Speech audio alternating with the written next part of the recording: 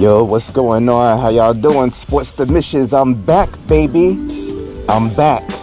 I just want to give a short little review of this bike, and then I'm just going to go on a little peaceful ride. Nothing too crazy. I'm going to go up the interstate, and I'm going to take a scenic route, but I got to get there. It's about like 40 miles to get there. A lot of twists and turns through like a rural area. But before I do all of that, 1997 Yzf600R, Yamaha Thundercat, came out right before the R6, and it was reclassified from a sport bike to a sport tourer after the R6 came out. A lot of the designs and everything were taken from this bike and upgraded and transformed it to an R6, shorter wheelbase, other stuff, technical stuff I don't feel like getting into. I dropped it once because the kickstand was in the grass and it was raining, and it sunk down into the grass. It fell over ever so slightly gently. So I got new mirrors because the original mirrors, which were car mirrors, broke. The frame slider stopped this part from getting damaged, the fairings and stuff like that. That been on there when I bought the bike. Very excellent bike, 600 class. I love the 600s because they're excellent on the highway. This is like not as uncomfortable as a real sport bike where I'm hunched over like a cat in heat.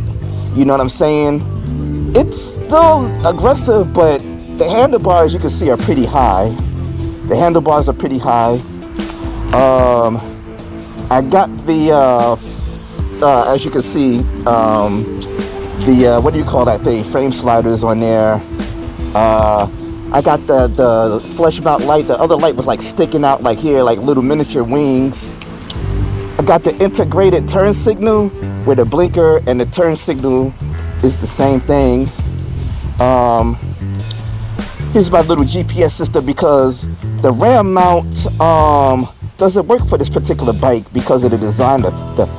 My mechanic said the bearings in there or whatever, some junk or whatever. I don't know. Anyway, hold on, let me turn this off. So this is my ram mount. What I'm going to do, I have an aftermarket windshield waiting for me. It's a bit taller. The touring windshield is all blacked out.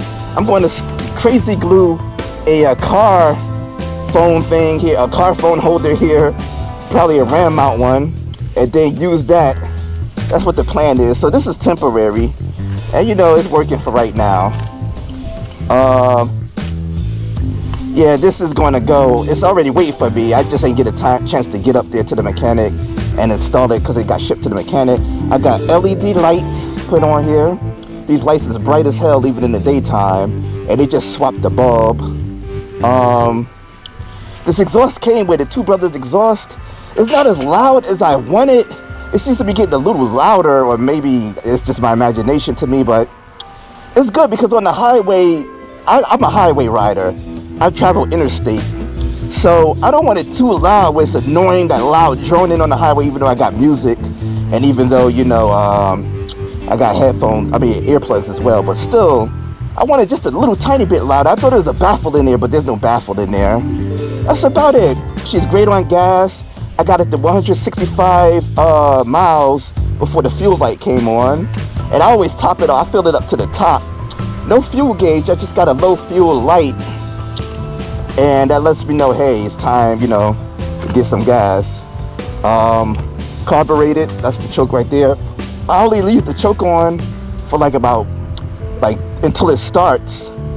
After it starts, it usually takes like maybe 3 or 4, I ain't even gonna lie to y'all, 3 or 4 times before it starts. Especially if I haven't rode it in a while, but if it's already running and stuff like that, it'll just start right up. Like say for instance, I just got off the bike, right? It'll start right up, like just like that. I just filled it up, topped it off too. So the choke, as soon as the bike starts, I turn the choke down a little bit, see how she responds. Then after a few seconds, I see she's in the rhythm, turn it off, let it warm up for a little bit. That's the curse of not having fuel injection. Like I said, it's a 97. This was in my price range. I grew up on all my bikes were Kawasaki except for one. First bike was a Kawasaki 250 I learned on. Second bike was a Sportster. I started getting into that Harley life. Third bike was a 636, a Ninja 636. And now I got scared of that bike and went back to the cruiser I did. I was like, you know what? No, I am a sport bike rider. Why I got scared for? And I went to go find another Kawasaki, but there was no Kawasaki in my price range.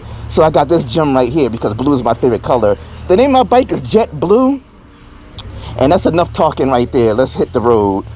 The cops are over there. I'm riding dirty because I don't have no license plates. But my plates is in my backpack because my license plate fell off. Like, I took it off just to see how it looked. And then the screws fell inside this little box right here. I suppose if I take the seat off, I could find the screws, but you know what? I'll get to that later. But if I'm stopped, like if I come out of here and I'm stopped, I'll be like, look, it fell off. I showed them the back plate. My registration is legit. Insurance, full coverage. It's next to nothing. And my license plate is in my backpack right now. So I could just whip it out and be like, look, boom, that's what happened. So without further ado, let's get out of here. Let's see if we're going to get stopped on the way out of here. Let's see if Popo going to do his job or not. So, let's do it. I'll pick this back up in a little bit, y'all. We're about to pick it up on the highway. We're about to pick it up right here.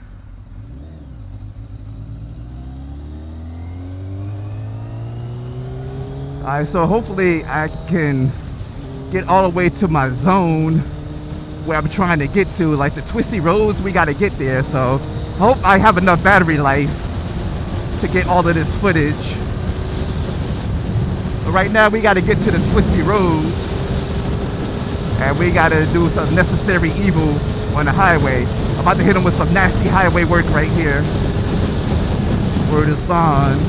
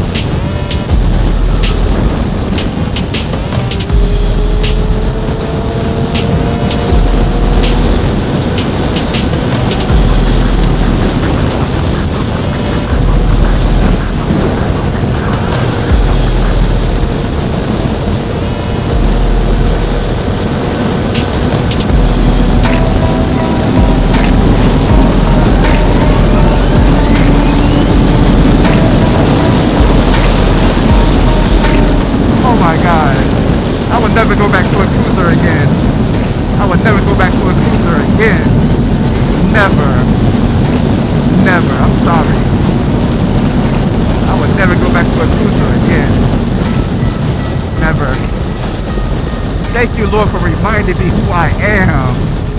This is me. This is me. I don't care about naked bikes. I don't care about Sportsters, cruisers, baggers, dual sports. Even though I do want to get one because I never experienced dual sports before. This is the perfect bike for the highway. A sport bike, with a fairing. Now I'm sorry, I don't care if naked bikes are more popular. I don't care if adventure bikes are more popular. I don't care if they stop making inline 4s. I will never, ever doubt the superiority of an inline 4 engine for commuting on the highway.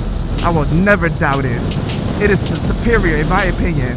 I had a V-twin, torquey, you know, and everything. Nice, relaxed. I had a P-twin, parallel twin, in my Ninja 250. But the inline 4, superb. Superb. C'est à la fois. Or however you say that. Superior in every aspect. Don't mess with me. That's all I gotta say is do not mess with me.